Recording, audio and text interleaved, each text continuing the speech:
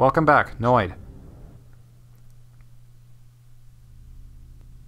Empty silence for 10 minutes. So this is the unanimously considered most difficult level of Noid 2. You can play these levels, or at least 3 of the 5 levels in the game, in whatever order you want, and this is the one that I chose to save for last because it is the difficult one. And there... Oop, I didn't press the button in the right place, apparently. Music's good here, too. I mean, all the music in this little game is good, but it's cool, too, because the music is dynamic. Changes between areas. And there's another key up here that you don't want to miss. It's like the key in the Forest Temple. Like, I think there's an extra key in the Forest Temple in Ocarina of Time that's in the first room, and you just have to think to look there. That was a good jump. So, let's see, where do I want to be? I want to be down there. Yeah. And I think, for the most part, you really only have to rotate that once. I'm not sure if that's right, but that sounds right. I don't remember what I did with my speedruns before. But I have a key. I can use that key here. I'm gonna just do that, I guess. Except there's another key up there. I should get that. Yeah, I'm just remembering things. I'm not super well practiced with this.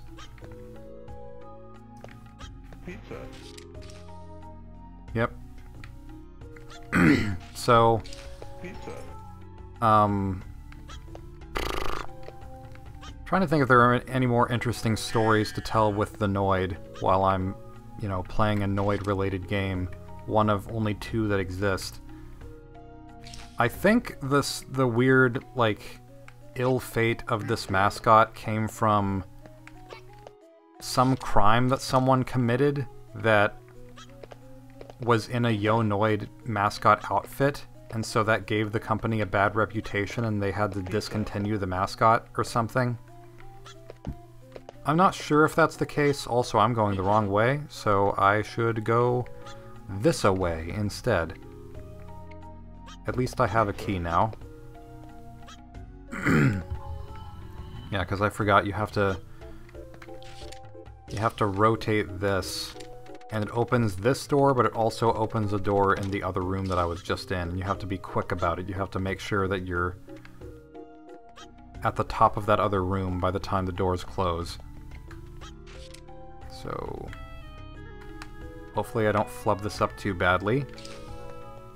And if I do, then call me Flubber. It's flying rubber. It's Flubber! I haven't seen that movie in ages. I imagine that it's not that great of a movie. But I don't know. The only thing that I really remember about it is... wow, I am forgetting the actor's name. But Tim Curry? I seem to recall Tim Curry having Flubber blown out of his rear end near the end of the movie. And something about, like, basketball shoes that are infused with Flubber to make everyone bounce around and be more athletic or something. That movie's weird. And hopefully, without too much more trouble... What am I hanging on to? I guess it doesn't matter if it works. And I'm dead. This might not be my successful run where I... Yep, the door's already closed. Oh well. I guess I still had to deal with this first anyway. These boxes here. At least I'm not landing on anything when I fall down, because then I'd probably respawn back down. Alright, you... And... Oh yeah, I forgot that that small hole in the ground is a death box. It's logical, but also stupid, because you could get stuck in that hole. Well, I don't know if you'd actually necessarily get stuck, because you can wall jump, and this area expects you to wall jump a lot, so... I don't know, maybe... Whatever, it's convenient enough, I guess. I'll just keep doing what I was trying to do before. Again, with these very fluid, bouncy animations, I enjoy them quite a bit. Those very floppy ears. Very floppy, bouncy, bouncy ears. Bouncity, bounce, bounce, bouncy ears.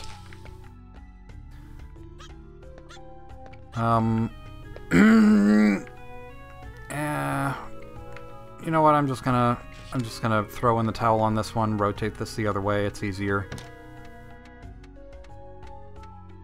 I'm good at this game. I am a master. This is a world record speedrun. Okay. Now, so what have I been working on lately, if I'm gonna just talk about current events that might not be current by the time the video is up? Like, to provide a general reference point for when this video is being recorded. I mean, it's February, I think early February 10th, but the Oscars just happened. And since I never pay attention to the Oscars that much, besides Best Animated Feature, all I know is that Toy Story 4 won, which I am not upset by, because out of the nominees, it was the best one that I watched, and it's also the only one that I watched, so that's not saying much. But yeah, I liked the movie, and I wasn't that interested in seeing Claus or Missing Link. And there might have been one more, but I don't know what that one was.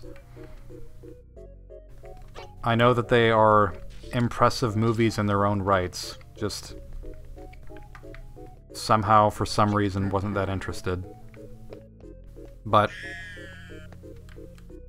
okay, where did I respawn? Up here. Whoa, wait a minute. Is that where I was supposed to respawn? No, yeah, that's right. Sorry. Never mind. I just got confused as to where I was for a moment. Yeah, that's good. Pizza. But I would say, even though I enjoyed Toy Story 4, whenever I think about Pixar winning Oscars, that's not the first movie that comes to mind as an Oscar-worthy movie. It's a fun movie, but it's not exactly like... It's not Up, where there's tons of symbolism, or Toy Story 3, where it, like, got super dramatic and had some scenes that would make grown men cry.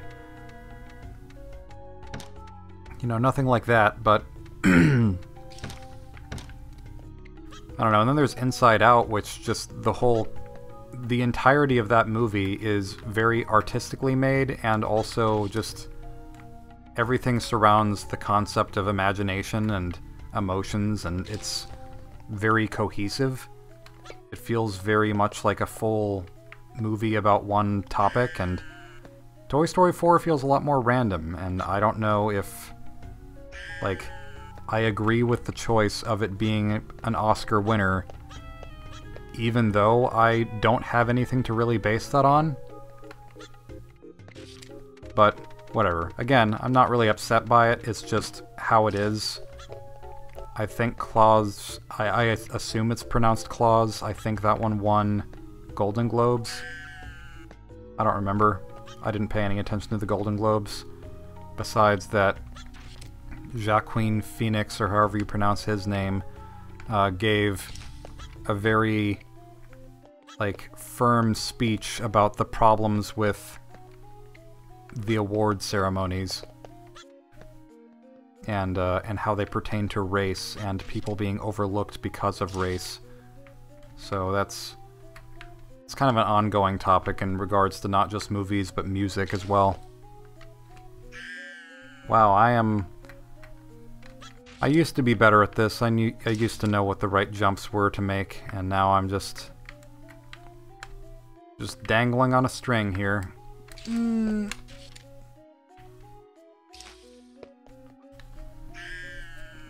Yeah, I imagine the door is probably closed again by now. Let's do it again. Let's do a mulligan on this one.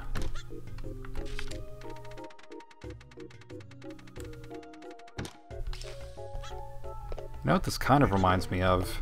Just, like, somehow this design here, which my best guess is that it's supposed to resemble a pizza in some form or fashion because everything in this game is themed around pizza, but it looks kind of like something from Rayman 2, which is a game that I was trying to play recently, but you know what? That's another thing that I didn't go over. Part of the reason I'm recording this game is because my capture card died.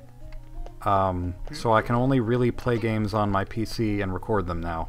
I mean, I can play them on console, but I can't record myself playing them on console anymore.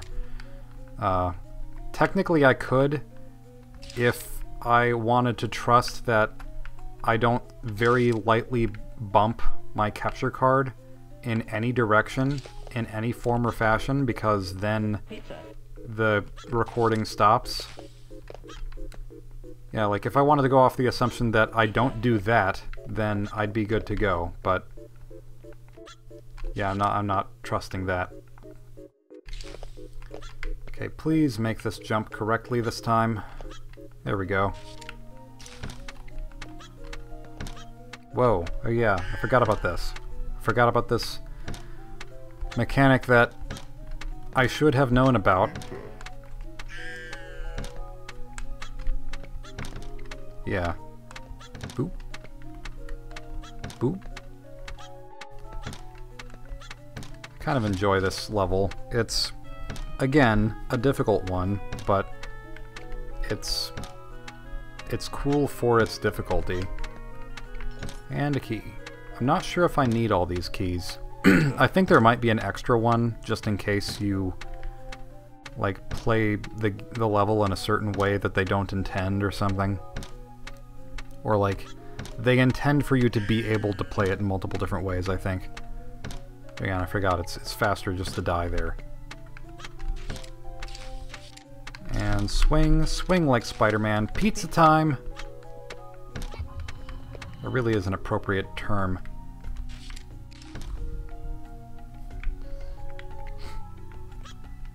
I feel like I should watch Spider-Man 2 again.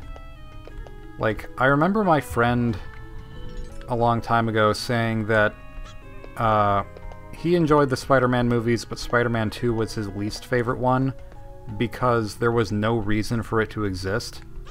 Like, if you watch Spider-Man 1 and watch Spider-Man 3, the second movie really doesn't tell you anything that is important to the rest of the series, to the other two installments in the trilogy, which I guess is true, but I still think it's the best one.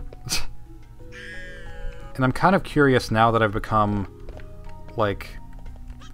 Because at the time Spider-Man 2 released, it was more of a novelty than it is now. And, you know, I could have made a shortcut for myself. I think I forgot to. No, wait, did I?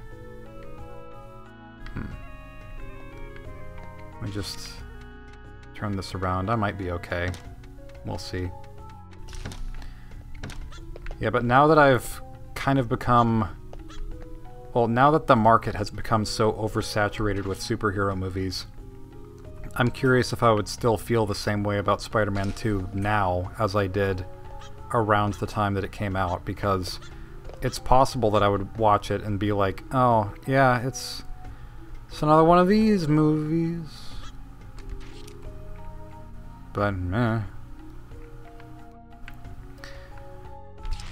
And the game theory, or the film theory, I guess, on that one was interesting about why Peter Parker loses his powers. I thought it was actually really fascinating. Whether or not it's true, I like to think that it's true because it's cool. Pizza time. So I got through that relatively quickly. That wasn't too bad. I feel like this is a good run. Even though this isn't a real speed run, it's going well. So here we go. Domino's, Domino's Pizza, Domino's Pizza Box, Domino's Pizza Box Pizza, Pizza Box Pizza Domino's, Domino's Pizza Pizza, Pizza Box Domino's. I'm keeping that in. Now we got the Void Core, which... Is it really the Void Core when that's the Void down there and this is way up here? Usually I associate the core with the centers of things. Like an apple core, you know? Whatever. It's a center of some kind. And, Void could just be the 4-letter abbreviation for something longer that I will choose not to explain until it becomes relevant. So I have to jump for this. I like how much of a tonal shift this area is. And the whole secret with this is figure out where you need to jump, and then jump there. More so than the other levels, because it's a little bit less clear with this one, because everything is dark. And it's not just obvious platforms, it's random TVs in the wall and stuff, and there's an easy-to-miss hook or grapple thing. Oh, here's something lovely.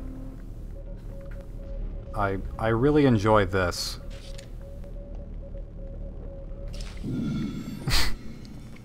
That is most definitely a reference to... I don't know what it is, but it's that. You might know what I mean. Yo, special delivery.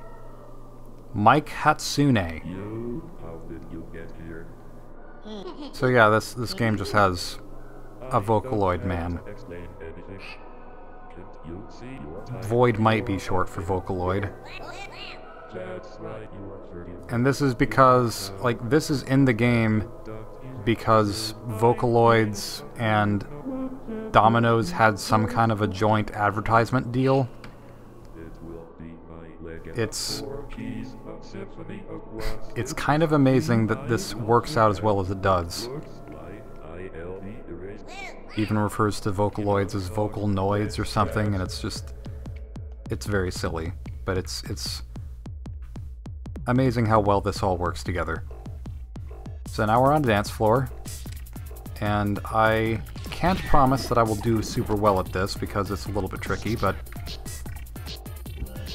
yeah, I'd say it's not like there's much of a consequence. Like, dying in this game just puts you back at the last platform that you were standing on, and getting hurt in this fight just electrocutes you, and then you have to start the phase over. It's still a consequence, but it's nothing too dire. You know, I'm kind of getting some Mario 64 vibes with this. This is totally throwing Bowser. It isn't really, but it's close enough. Yeah, I am out of practice with this fight. Like, I've done the throws reasonably well, but I've forgotten how these space out. I'm also reminded of the Mad Jack fight in DK64, because that one doesn't take place on a dance floor, but there are electrified tiles that you jump between. Well, they're kind of. Like, there are tiles that you jump between, and they can be electrified. Now it's just like a weird triangle shape. Is this supposed to be a pizza slice? That's my best guess as to what this is supposed to be, because it's a really arbitrary shape otherwise. Ah, darn it. Consarn it. Whatever the frick that means. This song's a bop. I don't really know much about Vocaloids. I just know that... I know that Miku exists. I kind of know what she sounds like. I know that people go to see her shows live, even though she's not real. I mean, she's as real as anime is. So, make what you will of that, I guess. And just... Where'd you go? There you are. Yeah. Die, by which I mean dice.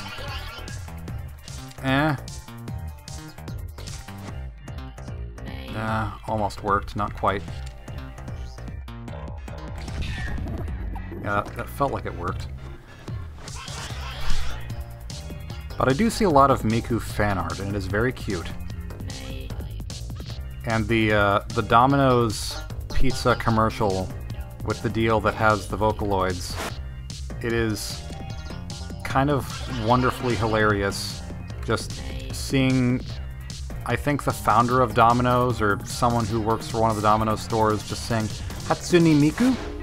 Just enthusiastically at the same time that he doesn't quite look like he wants to be there. It's just, it's joyous. Hello. And we can still dab in the cutscenes. There is no escape. The first domino has fallen and you are fit. Talk about a sore loser. Your replacement is out for delivery. Everything glitches out.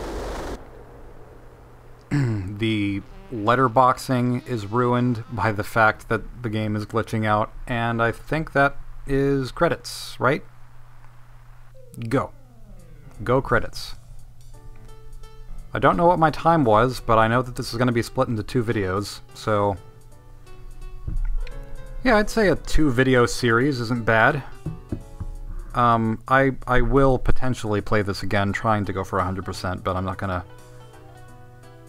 gonna pull my hair out over it.